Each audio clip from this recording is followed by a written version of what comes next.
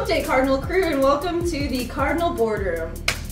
This is Natalie Pollard again with the Yeatman Group of Long and Foster for another episode of WHO DAT Cardinal. So today's lucky cardinal that you guys are going to be learning about, you guys are definitely familiar with him, but what you might not be familiar with is his taste for vehicles. This cardinal is a cardinal card lover. So let's see who that lucky cardinal is. WHO DAT Cardinal! It's Mike! Hi, I'm Mike Collins, but you probably know that by now. We're gonna do a little Q&A with our good friend Natalie. This should be exciting, or boring, or both.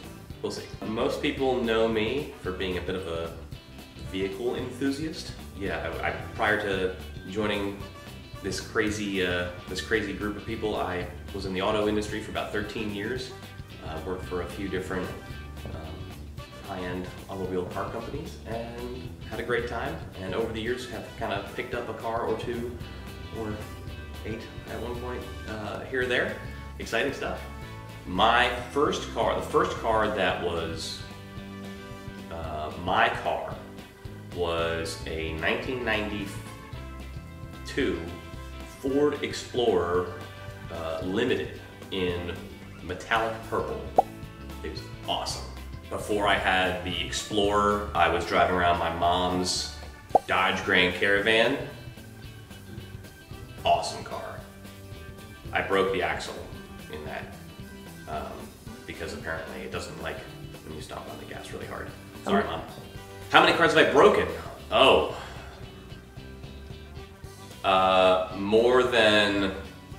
More than one handful of cars, we'll leave it at that.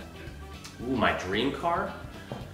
It's a great question. If I had to pick one car, it would be a Pagani Zonda C12S. I would say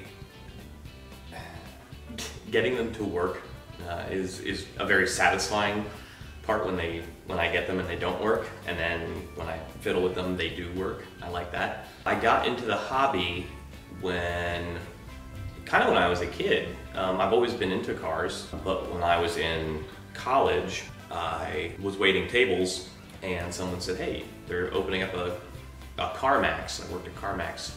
That was my first full-time job in the auto industry. And you should apply. And I said, okay. So I did, and that's when I started selling cars. And when I was at CarMax, I bought a number of vehicles and got most of them working. And yeah, and it's just been fun to kind of rotate through cars over the years. That would be a 2003 Audi RS6. Actually, no, I take that back. That's not true at all. I'm sorry.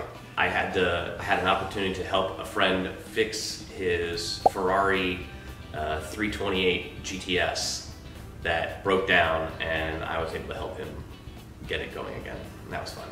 I'm gonna go ahead and say that the most overrated car is the Jeep Wrangler, but I kind of want one, so I get it. But they're still overrated. Like the new Gladiator, everyone made such a big stink about that.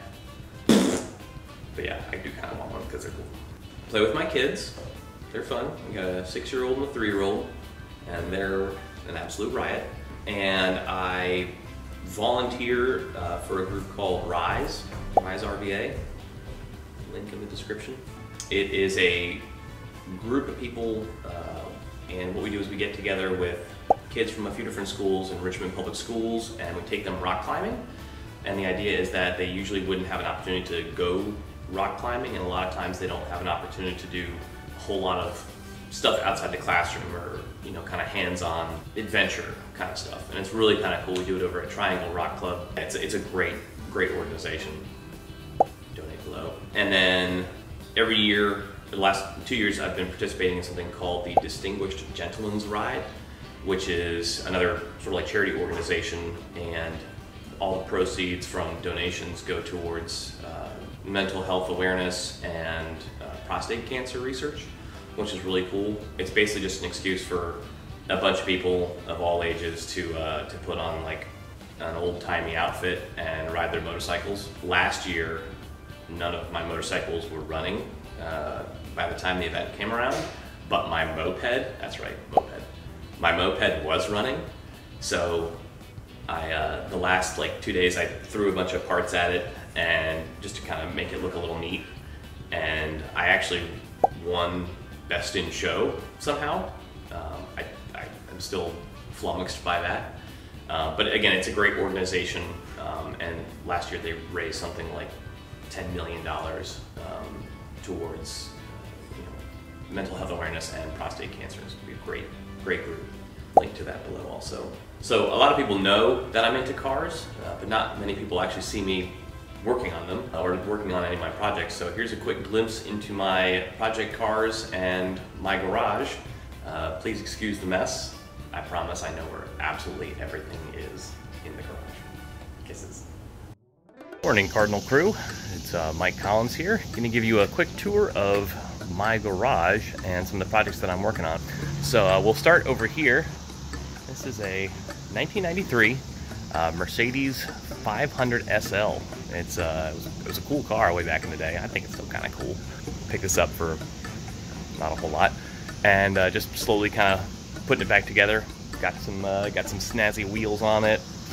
I put yellow lens covers on the fog lamps there because there's really no benefit. When the car first came to me, the headliner was falling down pretty substantially, so I replaced that. Did that myself. Suede, yeah, suede, fancy. What else? It needs some work. There's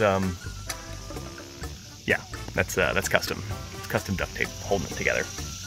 But other than that, it's pretty dope.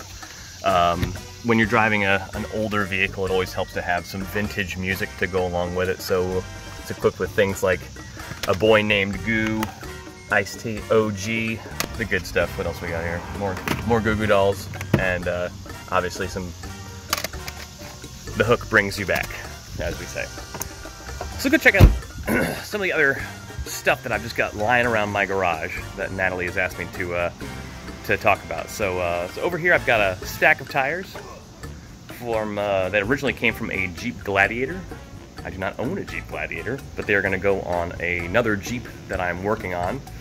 Let's see what else we got. Over here, over my shoulder, that's a 2010 Kawasaki Ninja that I picked up a couple years ago, and it's kind of looked like that for a couple years, but we're close.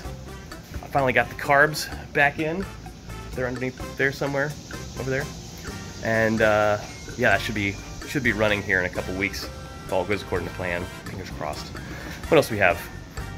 There are more tires. These are to a Mercedes-Benz Metris. Those are actually going to go on another car that I have, which is not a Metris. There's an engine stand over there, the red thing right there. That's an engine stand. I just finished taking apart a Mercedes M113K, which is a 500 horsepower supercharged V8. I took that apart because someone didn't want it, and I did.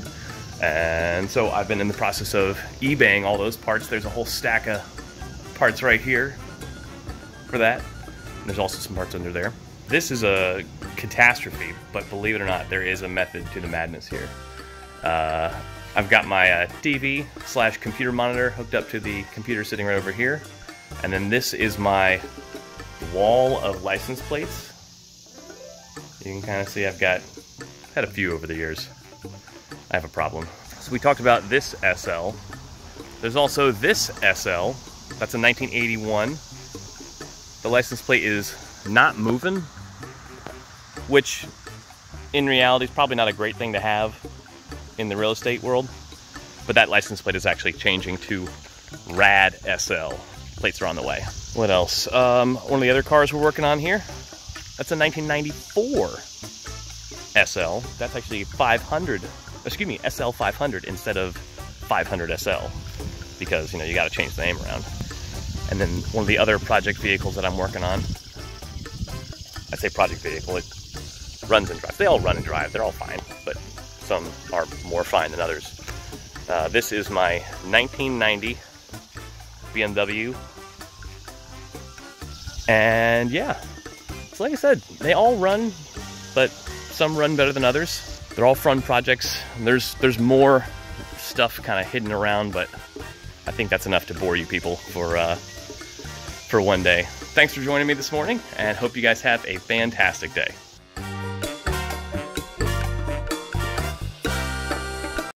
Are you waiting for me? Yeah, I'm in reverse. Wait, are you waiting for me or you gotta say your part? No, it's fine. I don't have to say it. Beep, beep, beep. I didn't check my rearview mirror. Oh, do you want to? I'm gonna throw up.